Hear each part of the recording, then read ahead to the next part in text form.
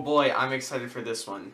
The ASI AIR has finally arrived, and it's time to actually use it for some proper nights of imaging. I have already selected a target, which I'm super excited about showing, and I think this image is going to be great.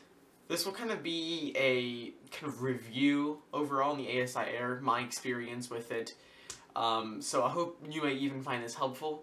I'm going to try to add information into this video that will be able to help you guys and maybe decide if you want to buy this product or not.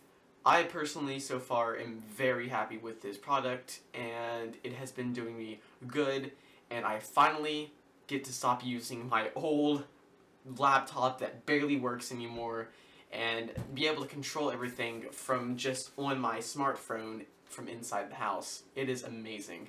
I got the telescope and everything set up now, and for the setup we are using the same one as last time, the SIM26 mount, the ASI 585, and of course the new member, the ASI AIR, and then obviously the telescope, the Quattro 150p, which I love so much.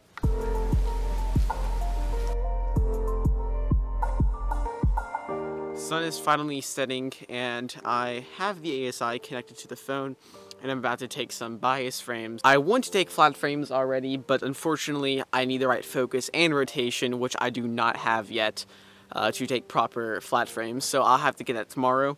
But I'm going to go ahead and knock out the 30 bias frames we're going to take. Alright, we are out here and we're fixing to polar align.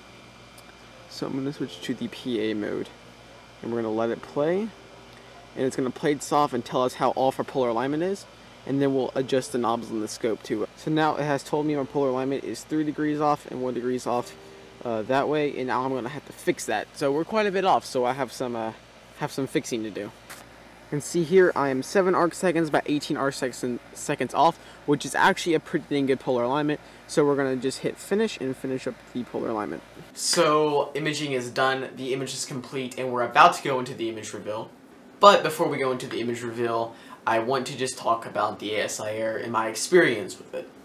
I absolutely love this thing.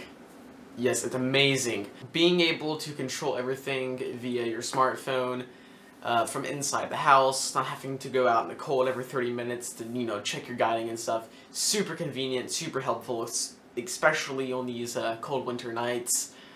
Everything is pretty much a breeze. Getting it all set up and imaging and the image process basically is all a breeze. You know, and it's not too expensive. It comes in at a pretty decent price of about $300. And I'd say this is definitely worth it. This device has done me a lot of good, and if you are maybe looking into getting one of these, I would actually probably recommend this. And it has a lot of other features too that I did not show you in the video, like the rotation assist, which is amazing. The Sky Atlas on the ASI AIR software is amazing too. I love the Sky Atlas on there.